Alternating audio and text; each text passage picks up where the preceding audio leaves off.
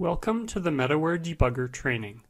This is MDB Session 5, where we'll show how to use breakpoints and watchpoints.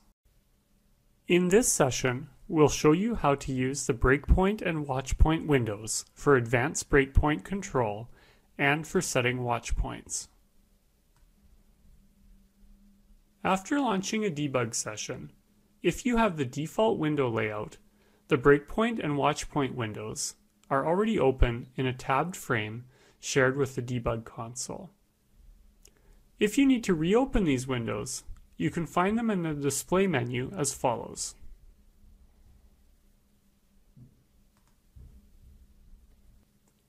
Let's start by discussing breakpoints.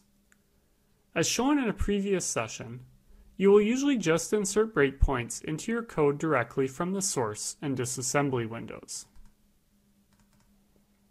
However, you can use the breakpoint window to control some advanced breakpoint capabilities. Any breakpoints that you add directly into your code will be listed in the breakpoint window for tracking purposes. Note that by default, breakpoints are not preserved between debugger invocations and will need to be reinserted each time you start the debugger. If you wish to preserve them, you can turn on the debugger toggle Restore AP from the debugger command line, or select the Restore Breakpoints from Last Run of Same Program checkbox in the Program Options pane of the Debugger Configuration GUI. You can delete a breakpoint by selecting it and pressing the Remove button. This has the same effect as if you had deleted it directly from the source or disassembly window. The adjacent All button will delete all of the breakpoints. You can also temporarily disable breakpoints. This means that a breakpoint will not halt the core, but the debugger remembers its location so that it can be easily re-enabled later with another press of the same button. Disabled breakpoints show as gray dots in the source window. The All button can be used to toggle all breakpoints instead of just the selected one. The Set button allows you to insert a breakpoint directly from this window. The main reason to use this is to get access to additional breakpoint properties.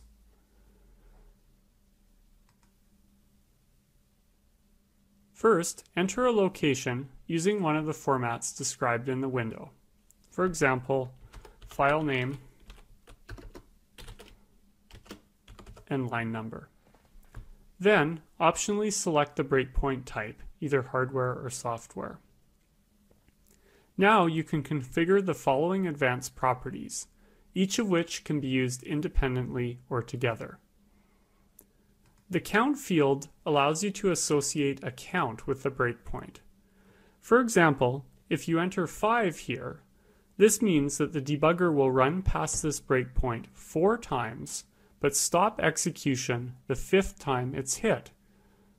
This could be used in a situation where you want to insert a breakpoint within a loop, but only halt execution after the loop has executed a certain number of times.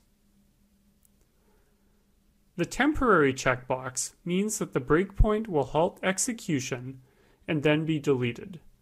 This is equivalent to simply inserting a normal breakpoint and then deleting it manually after it's hit. The expression field is used to make a breakpoint conditional on a C expression being true. For example, if I check conditional and then enter I equals 5, then each time the debugger gets to the breakpoint location, it will evaluate the expression and only halt execution if the variable I is 5. If you are running an RTOS-based application and have enabled RTOS awareness in MDB during debugger startup, you will see an additional option in this dialog, which allows you to make a breakpoint thread-specific. This means that if you insert a breakpoint into code which is called by more than one thread, then execution will only halt if the selected thread is active. Without using the thread-specific option, execution would stop regardless of which thread called it. Click OK to set the breakpoint. You can see that the extra properties that you set are shown in the breakpoint description. If you want to add special properties to an existing breakpoint that you set from the source or disassembly window, you can select it and press the Edit button. The same dialog reappears, and you can change any of the settings that you want. For example, let's make this breakpoint conditional.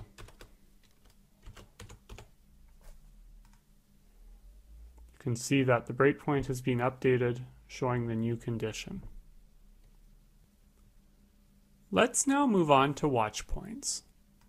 Watchpoints are similar to breakpoints in that they halt execution, but they are used to monitor data values as opposed to program counter values. A common use case for watchpoints is for tracking the source of data corruption.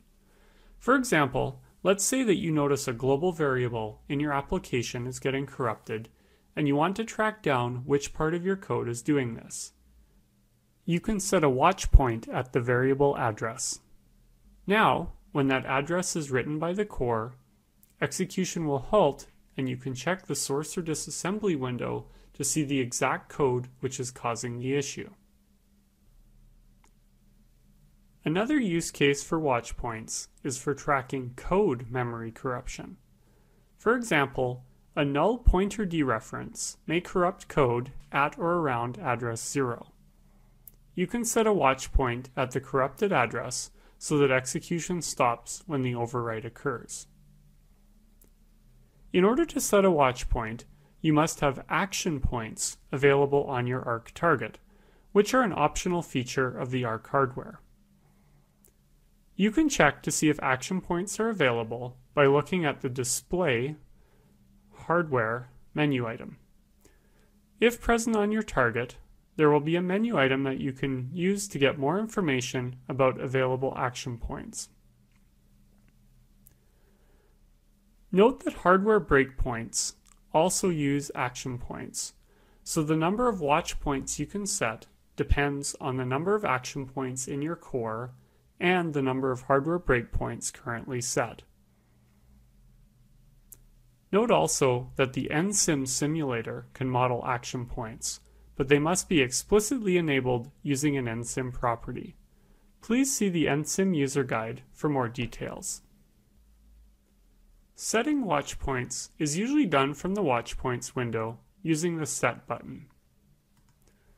You can either set the watchpoint to trigger on an expression, which represents a variable, or you can trigger on an absolute address. Note that the register kind of trigger requires that you animate the target instead of free running, so it's typically not used. Once you've entered the watchpoint address, choose the mode. For tracking data corruption, you usually choose write, since you want to know when someone has written to the address in question. But you can also trap on reads, or both reads and writes. Use the size parameter when you want to trap accesses which are less than 4 bytes, or when the target address is not 4-byte aligned, as you must respect the standard data access and alignment rules of the ARC when setting watchpoints. For example, if you want to trap at address 1001, then you should set the size to 1. Accesses to addresses like 1002, 1006, etc. should use a size of 2. Any 4-byte aligned addresses can use a size of 4. If you supply an incorrect address, the debugger will show an error message. As with breakpoints, you can make the watchpoints conditional on any C expression. Click OK to set the watchpoints.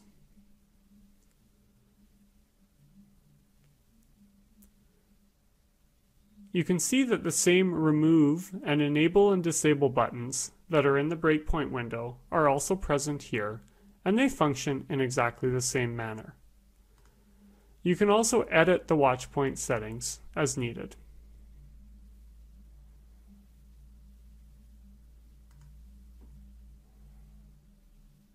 Note that you can also set a watchpoint on a variable by going to the Locals or Globals window, right-clicking, and choosing Watch.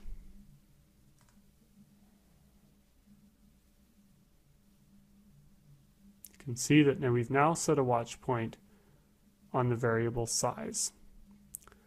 Let's run the code, and you can see now that we've hit on the watchpoint that we just set, and size went from 0 to 8, which we can see happened immediately before where our program counter is. So whenever a watchpoint is hit, execution will stop, and you can check the watchpoint window to see which one was triggered. The debugger techniques discussed in this presentation are covered in detail in the Designware Metaware Debugger User's Guide for ARC, supplied with the Metaware toolset. In particular, please see Section 3.4, Working with Action Point Hardware, Section 3.5, Debugging with Breakpoints, and Section 3.6, Debugging with Watchpoints.